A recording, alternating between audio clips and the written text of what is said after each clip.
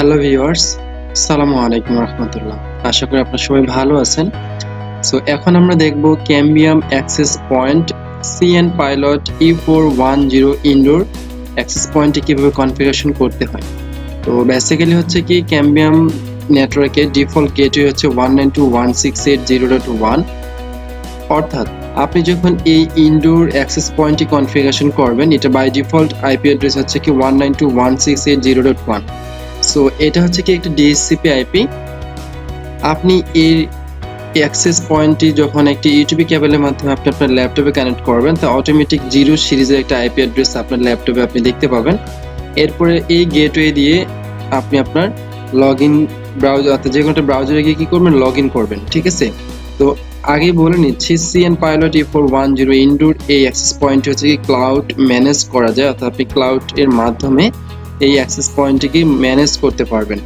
তো Cambium Networks এর মধ্যে যখন আপনি কনফিগারেশন করতে যাবেন, তখন দেখা যাচ্ছে এটা ইউজার নেম এবং কি পাসওয়ার্ড চাইবে। User name by default admin এবং কি পাসওয়ার্ড বাই ডিফল্ট হচ্ছে কি অ্যাডমিন।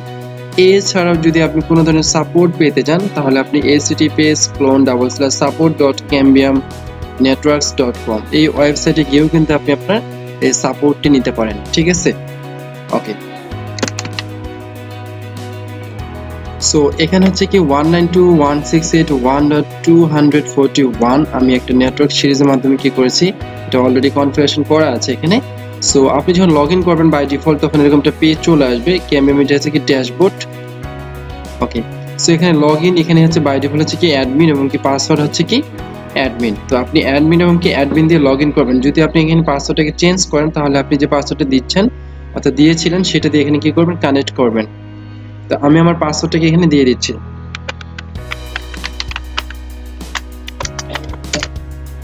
ওকে, সো এরপর হচ্ছে লগইন করলাম। লগইন করার পরে এটা হচ্ছে কি আমার ড্যাশবোর্ড। এই ড্যাশবোর্ডটি আপনি ওখানে পাবেন। এই ড্যাশবোর্ডে যেহেতু আমার এই অ্যাক্সেস পয়েন্টে কনফিগারেশন করা রয়েছে, সেহেতু কিন্তু আমার এখানে কিন্তু সমস্ত কিছু শো করতেছে। লাইক এখানে লোকেশন হচ্ছে কি এনলাইটেন, হোস্ট নেম হচ্ছে কি এপি এনলাইটেন।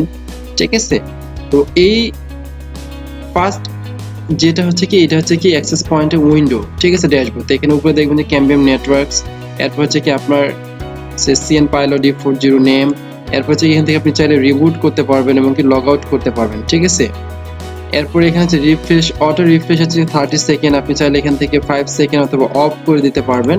এবং কি এটা হচ্ছে কি আপনার ড্যাশবোর্ড। লাইক এখানে দেখেন ক্লায়েন্টস, আপনার কয়জন ক্লায়েন্টস এই এপিতে কানেক্ট রয়েছে সেটা আপনি এখান থেকে দেখতে পাচ্ছেন। এরপর হচ্ছে কি চ্যানেল, ইথারনেট এবং কি আরএফ কোয়ালিটি। সো আমরা হচ্ছে কি কনফিগারেশনটা দেখবো। কনফিগারেশনের জন্য আমাকে কি কি করতে হবে। তো বেসিক্যালি প্রথমত হচ্ছে কনফিগার করার জন্য আমি কনফিগারে ক্লিক করব। কনফিগারে ক্লিক করার পরে এখানে দেখবো হচ্ছে কি নেটওয়ার্ক।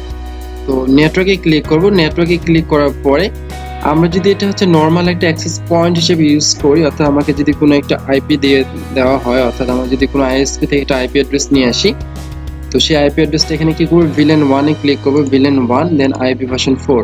ঠিক আছে, তো এখানে ক্লিক করার পরে এখানে স্ট্যাটিক আইপি রাখবো। স্ট্যাটিক আইপি দেওয়ার পরে আমাকে ঠিক যে আইপি অ্যাড্রেসটা দেওয়া হবে সেটা আমি এখানে বসাবো। আমি এখানে 192.168.1.241 অলরেডি বসিয়ে রেখেছি। আপনাকে যে আইপি অ্যাড্রেসটা দেওয়া হবে সেটা আপনি এখানে কি করবেন, অ্যাড করবেন। ঠিক আছে, এরপর সেই আইপি অ্যাড্রেসের সাবমিট মার্কসটা আপনি এখানে বসিয়ে দিবেন।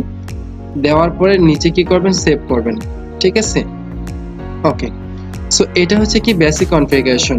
সো সামহাউ দেখা যাচ্ছে আপনার এই অ্যাক্সেস পয়েন্টে শুধুমাত্র একটা আইপি অ্যাড্রেস দেওয়া হয়েছে। এরপরে আপনি সেটা থেকে অনেকগুলো ক্লায়েন্ট কানেক্ট করবেন।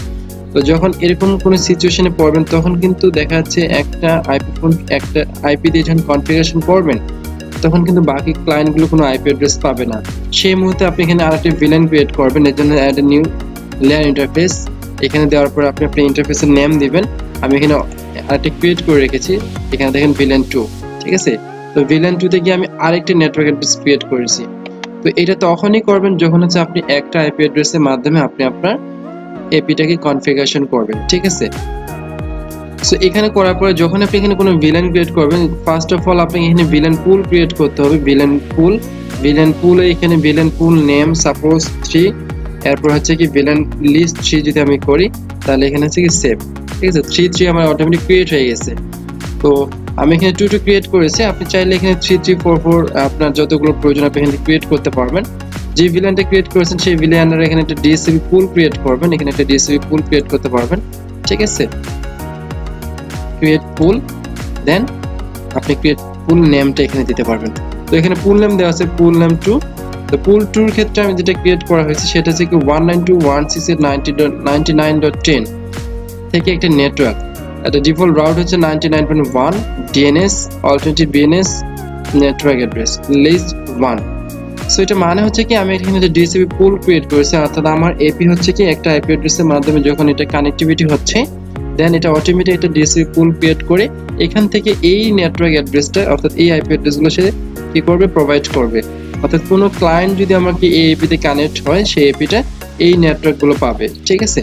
তো সেক্ষেত্রে দেখা যাচ্ছে আমার একটা এপি আন্ডারে দেখা যাচ্ছে 20 থেকে 30টা ইউজার হতে পারে, সেই 20-30টা ইউজার কিন্তু এই আইপি অ্যাড্রেসগুলোকে অ্যাক্সেস করবে।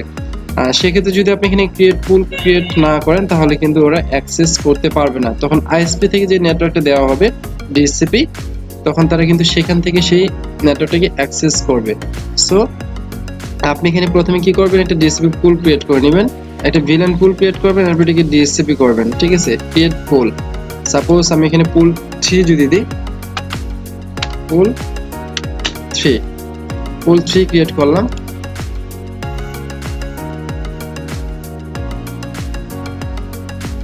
ওকে, সো আমি এখানে একটা ক্রিয়েট করে রেখেছি পুল 2, এর জন্য পুল 2 আমি এখান থেকে আপনাকে দেখাচ্ছি। শুধু আপনি এখানে মনে রাখবেন যে ডিএসসিপি করার ক্ষেত্রে, ঠিক আছে। তো পুল ক্রিয়েট করার পরে ভিলেন, এখানে হচ্ছে কি অ্যাড ভিলেন ইন্টারফেস, এখান থেকে আপনি ভিলেন ক্রিয়েট করতে পারবেন। ভিলেন 3, ওকে ভিলেন 3, ওকে।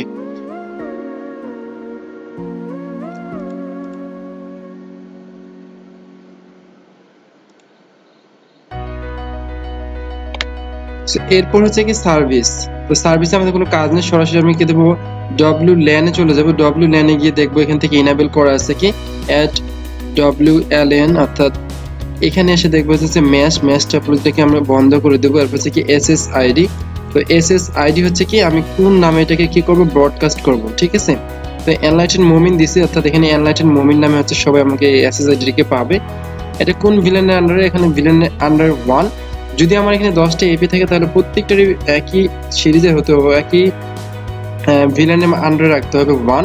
এরপর হচ্ছে কি এখানে হচ্ছে সিকিউরিটি অপশনে গিয়ে আমি এখানে WPA2 প্রি শেয়ার্ড কি সিলেক্ট করে দিলাম।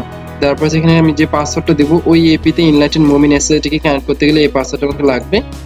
তারপর রেডিয়াস, অটোমেটিক এখানে রেডিয়াস সিলেকশন আমি করে দেবো কোন গিগাহার্টজ আমার এপিটা কানেক্ট করবে। এরপর হচ্ছে কি ভিলেন পুল আমি স্ট্যাটিক করে দিয়েছি। এরপর হচ্ছে ভিলেন পুল নেম 2, এটা কারণ হচ্ছে কি আমি কিছুক্ষণ আগে যে এখানে ভিলেনটা ক্রিয়েট করে আসি ভিলেন 2 আন্ডার যে IP4 অ্যাড্রেসটা আছে এই নেটওয়ার্কটা সে কি করবে, অ্যাক্সেস করবে এখান থেকে, ঠিক আছে। এবং ম্যাক্স ক্লায়েন্ট হচ্ছে কি 127, আমি চাইলে এখান থেকে এটা কমিয়ে দিতে পারবো, সাপোজ 100।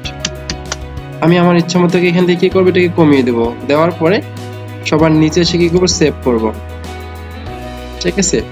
ওকে, তো বেসিক্যালি হচ্ছে এটি হচ্ছে কি জাস্ট অ্যাক্সেস পয়েন্ট হচ্ছে বেসিক কনফিগারেশন। যদি আপনি এটাকে অ্যাডভান্স লেভেল কনফিগারেশন করতে চান, লাইক এটাকে জাস্ট ম্যাশ টপোলজিতে নিয়ে আসতে চান, অথবা দেখা যাচ্ছে আপনার এপি গুলোতে অনেকগুলো এপি হতে পারে প্রায় 100 অর এর চেয়ে বেশি, তখন কিন্তু আপনি সবাইকে ক্লাউড বেজে কানেক্ট করবেন।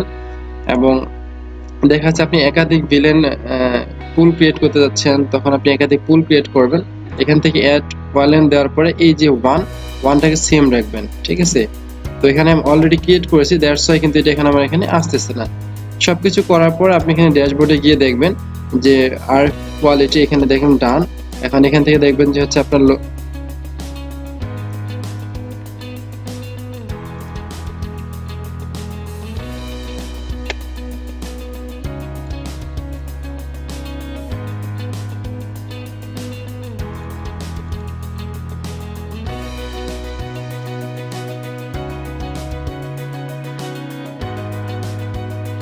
ওকে। সো এরপরে হচ্ছে কি কনফিগারেশনে গিয়ে সিস্টেমে গিয়ে হচ্ছে বেসিক কনফিগারেশনে দেখবেন যে এখানে নেম দেওয়া আছে, অর্থাৎ আপনি আপনার এপিটাকে আইডেন্টিফাই করার জন্য একটা নেম দিবেন। এরপর লোকেশনের নাম দিবেন যে লোকেশনে আপনি অ্যাপটাকে কানেক্ট করবেন। এরপর যে কান্ট্রি কোড, তো এটা খুবই ইম্পর্টেন্ট। আপনি যদি কান্ট্রি কোড সিলেক্ট করতে চান সেই কান্ট্রি কোডটাকে সিলেক্ট করে দিবেন। যদি কোনো কান্ট্রি কোড এখানে খুঁজে না পান সেক্ষেত্রে এটা কি করবেন, আদার করে দিবেন।